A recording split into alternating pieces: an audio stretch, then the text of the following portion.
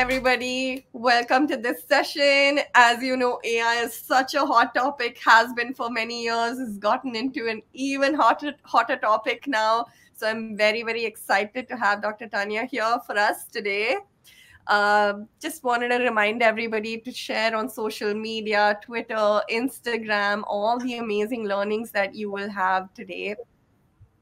Don't forget to also post your questions in the chat. So anyway, sorry about that.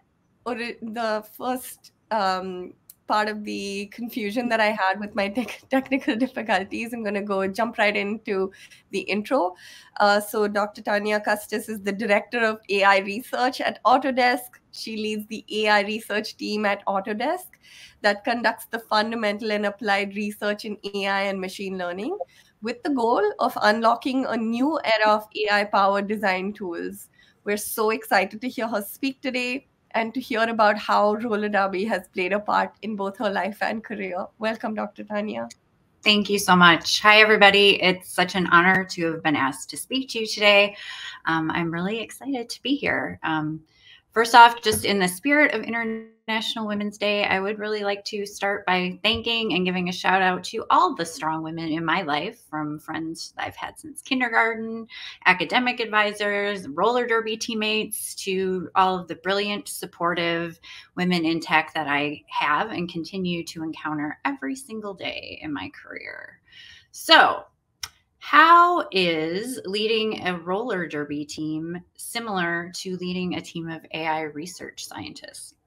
Today, I'm going to answer this question by talking about my current position and the work I do as the Director of AI Research at Autodesk, and about how I ended up there.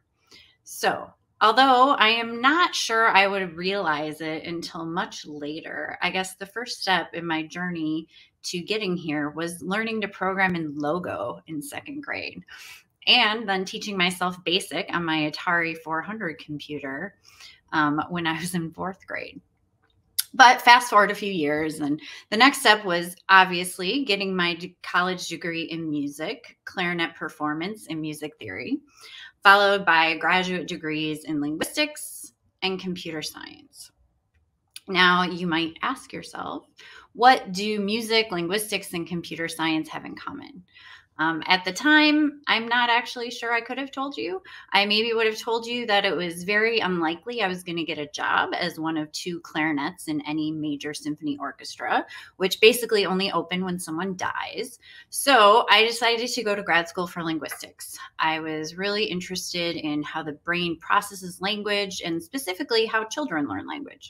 However, as I advanced my linguistics grad school career, it also became clear that, like the clarinet gig, in order to get a job as a linguistics professor, I would probably have to wait for someone to retire, and when they did, have to be willing to move to wherever that opening was. What I haven't mentioned is that in grad school, I was also married with two small children. They were so cute. So just picking up and moving to wherever was not really an option given my family situation. So re-enter computer programming.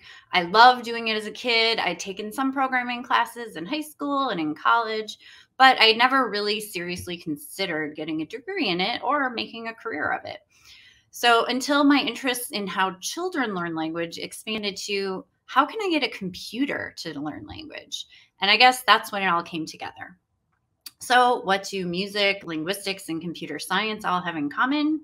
Recognizing, producing, and leveraging patterns. I was able to take the skills from each discipline and creatively apply them to the others. I finished grad school around the time when Google and other search engines were really starting to take off. So although there were no actual computational linguistics or natural language processing degrees at the time, the coursework I did that combined linguistics and computer science put me in the right place at the right time. My first job as a research scientist gave me opportunities to do machine learning research on information retrieval and natural language processing. It was my first real job, and there were a lot of rules to learn.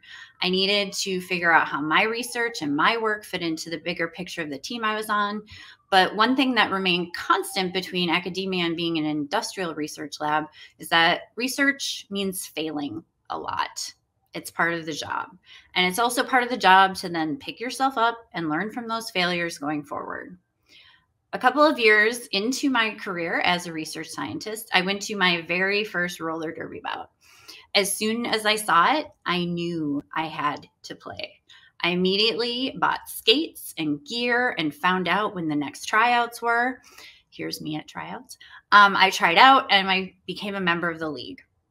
But much like getting my first job, I now had to figure out what the rules were and how I fit into the team. And so began the period of my life where I was an AI researcher by day and a roller derby player by night. I played competitive roller derby for 10 years. And during that time, I had the privilege of playing with skaters of all ages, all body types, and from all walks of life. The Women's Flat Track Roller Derby Association, WFDA, serves as the international governing and sanctioning body for bouts, rankings, and tournaments. WFDA currently has about 450 member leagues spread across 6 continents. There's even a roller derby World Cup. The rules of roller derby are complex. They involve a lot of safety measures, where you can and can't hit people, and with what parts of your body you can and can't hit them with. But here's a real high-level description of how roller derby works. There are 5 players on each team, and the players skate counterclockwise around the track. Each team has 4 blockers and 1 point scorer, the jammer. The jammer is the one with the star on her helmet. And the jammer earns a point for each opposing blocker she laps on the track. So what this boils down to is you have to play offense and defense at the same time. You have to prevent the opposing jammer from passing you and your teammates while also helping your jammer through the pack to pass the players from the opposing team. So the most effective way to slow down or stop players from the other team is to knock them over or to push them off the track. Roller derby is a full contact physical sport. In addition to countless bruises, I've had a concussion, a broken leg, and a broken collarbone. This picture actually shows my collarbone being broken. But I have really never had so much fun in my life. I learned so much from playing roller derby, but maybe the best lesson was sort of like research. It doesn't matter how many times you fall down, as long as you get up again. A year into my roller derby career, I became captain of my team. I really did not want to be captain of my team, but somehow I got elected anyway. Being captain meant making decisions about people's playing time, our training program, and the overall strategy. It meant being a player and being a coach at the same time. I was a reluctant leader, but I approached it as a puzzle, as an exercise in recognizing, leveraging, and optimizing patterns, skills that I was able to transfer from the other areas of my life. I learned that none of us had the same strengths or weaknesses, but we could strengthen each other on the track and mitigate each other's weaknesses by playing to our strengths, and as long as we worked together and trusted each other. Our team, which had never won a game when I joined the league, ended up winning several season championships in a row. A few years later, when I was offered the job of research director, I was once again a reluctant leader. I loved doing research. I loved being a player on the research team. And I didn't know if I really wanted to be a coach. But oddly enough, I was able to creatively transfer my roller derby leadership experience to my new role, which I again approached as an exercise in recognizing, leveraging, and optimizing patterns. And also one in playing offense and defense at the same time. What I found is that being a leader means protecting your team so they can concentrate on and have the space to do their jobs. So this is playing defense. But it also means playing offense by proactively getting your people opportunities for career growth and development and making sure they have the resources they need to do their jobs. So to be honest, leading a team of research scientists isn't that different than leading a roller derby team. Everyone's different. We have different strengths, different weaknesses, and not everyone plays the same position. But we all do better when we learn from each other and trust each other, working as a team to solve difficult and interesting research problems. So let's fast forward back to my current role as the Director of AI Research at Autodesk. I lead a global team of AI research scientists, and we work on machine learning research primarily in the 2D and 3D geometry space. So you might be asking yourself why someone with a heavy background in NLP and linguistics is leading a geometry-focused AI research team. And honestly, I asked myself the exact same question when I was offered this job. What drew me to the design space was the opportunity to join language and geometry, to use language to communicate the semantics of geometry in order to make design more intuitive. I wanted to take my background in NLP and use it to creatively solve problems in a new domain. Increasingly, NLP techniques like large language models are finding more and more success when being applied in new ways and to new modalities. And the recent explosion of generative AI models like ChatGPT, Codex, DALL-E 2, and Stable Diffusion is especially interesting in the context of design software. Autodesk, if you don't know, creates design and make software. We serve the architecture, engineering and construction, manufacturing, and media and entertainment industries. We help our customers design and make everything from smart cars to skyscrapers and from bridges to the visual effects in films and video games. So if you've ever been in a building, driven a car, used a computer, sat in a chair, or seen a movie, you've likely experienced the designs our customers have made with Autodesk software. My team's research has 3 main areas of focus, and a big chunk of the work we do is in publishing papers at top conferences, often with academic labs. I'm briefly going to outline some of our recent papers just to give you a flavor of what we're working on. In Joinable, which is work we did with MIT, we use machine learning to learn a bottom-up approach to parts assembly. So, given a set of parts, can a computer learn to assemble them? To do this, the computer needs to be able to reason about not only the shapes of the parts, but also how they might be joined together. And as it turns out, this is a task people can only do correctly 80% of the time. So the graph shows the experimental results for Joinable in blue at 78% accuracy against other state-of-the-art machine learning methods in green, and also human performance in pink. In the UNIST paper, work with Simon Fraser University, we investigate using machine learning for style transfer. So for example, you might want a chair that matches the style of a table. This algorithm, given the 3D representation of a table, can generate a chair that matches it in style. Although style is somewhat subjective, it can be learned by neural networks, and the ability to transfer style can save designers a lot of time. So let's pause here just for a second and talk a little bit about generative AI. I've been doing research on language modeling and computational syntax for the past 15 years. So ChatGPT and other large language models are an incredible achievement towards a lot of the things I've been working on for my whole career. And advances in multimodal generative AI models like DALL-E 2, Stable Diffusion, and Midjourney point to the desire to translate our ideas between language and other modalities. Linguistic generalization and the ability to generate novel, human-like language is a huge milestone for AI.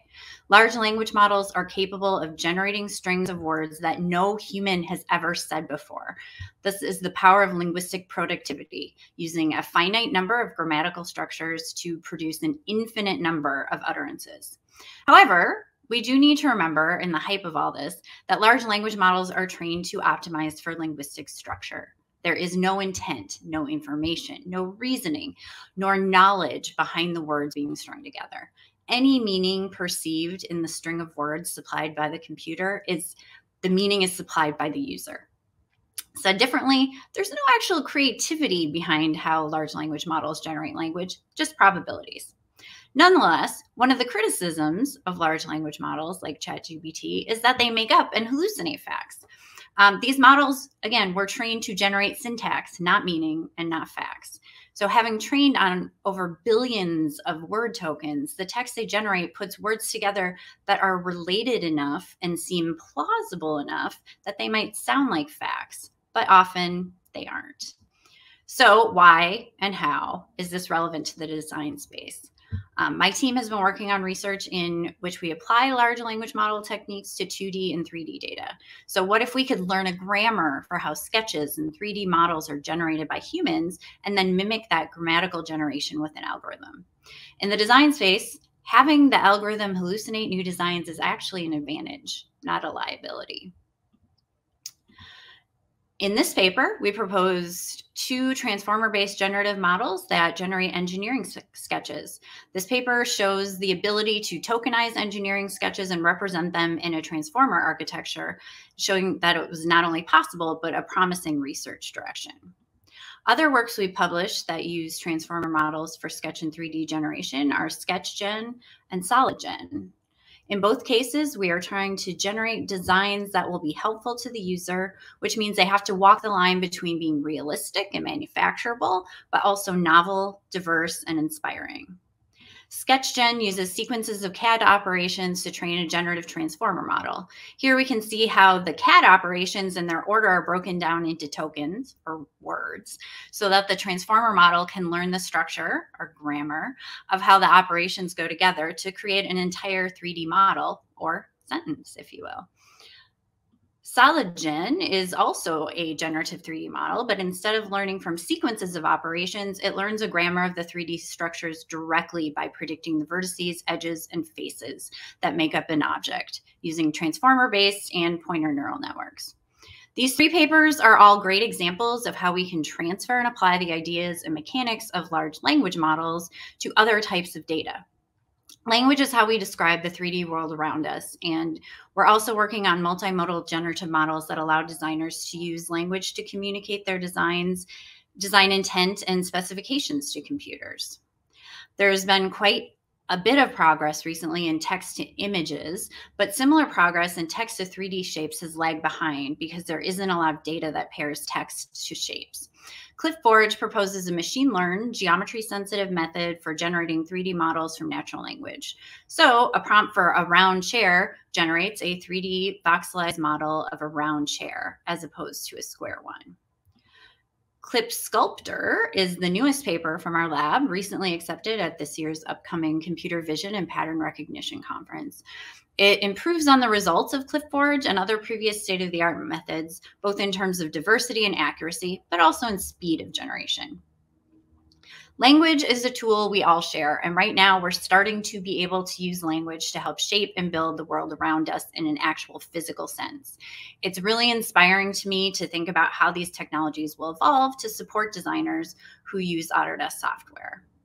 I have come a long way from almost no one understanding why I would possibly be interested in combining linguistics and computer science, and from when no one understood what my job was or why I was doing it.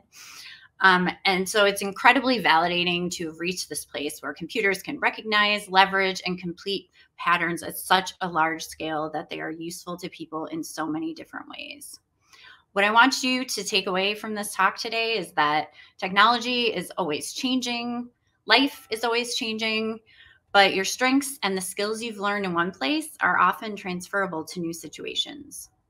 In my experience, leadership requires you to recognize patterns and creatively transfer what you know from one place to new situations so that you can play offense and defense at the same time, so that your team has the space they need on the track and the trust, confidence, and resources they need to do their job successfully. The ability to take what we've learned from one place in life and creatively apply it to new situations is what makes us human. So be curious, learn, and discover. Fall down and fail, but remember, in roller derby and life, it really doesn't matter how many times you fail as long as you get up again. Thanks. Thank you so much. This talk really resonated with a lot of our attendees. We see some amazing comments. We're at time now. Thank you all, everyone. And thank you so much, Dr. Custis, for making time for us today. Thank you all.